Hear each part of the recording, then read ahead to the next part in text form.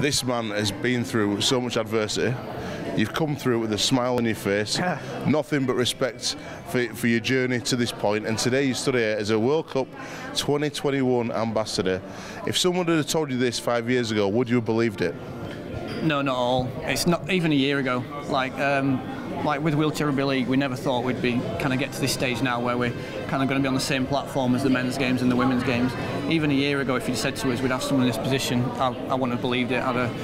Or if they said it was going to happen, I wouldn't have believed it till I'd seen it. So yeah. It's huge for the game, and it's huge for us really as a sport to kind of get to this level. Yeah. James, you had a life-changing incident whilst on tour, serving your country, and after that, you've taken that, you've been so positive, and you've got yourself, when a lot of other people would shrink away and be in turmoil, you picked yourself up, you've carried on fighting, and now you're playing for your country, representing England in wheelchair rugby. You must be so proud, firstly, to pull on that England shirt.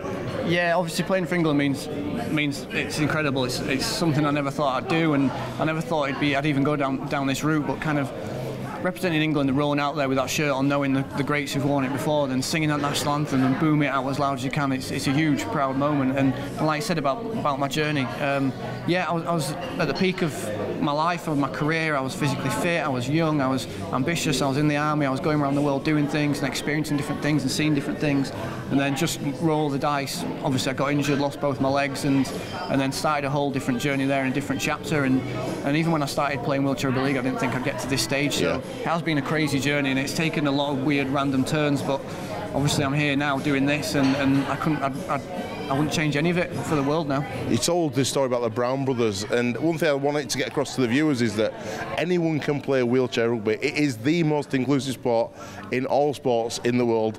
Tell us, firstly, a little bit about some stories like the Brown brothers, and also how do people today, if they think, you know what, I want to play the World Cup, they've got 2 years to get ready, how do people play wheelchair rugby league?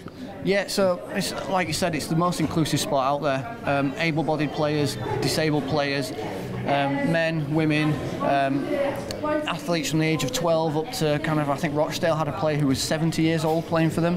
Do you know, an ex-soldier, an ex-paratrooper who was playing for them. So it's fully inclusive, anyone can play. And obviously I play for England now, and we have like a performance unit, and if someone started playing Wheelchair Rugby League, there's a pathway, so every year we kind of reselect players, we try and get more people into the elite performance unit to kind of get them onto scratch, and there's always an open door. So if someone started playing now, if they were good enough and they were athletic enough and they had the ability, there's no reason why they can't aim for 2021. Do you know, everyone's fighting for their shirt at the end of the day, do you know, so yeah, there's no reason why.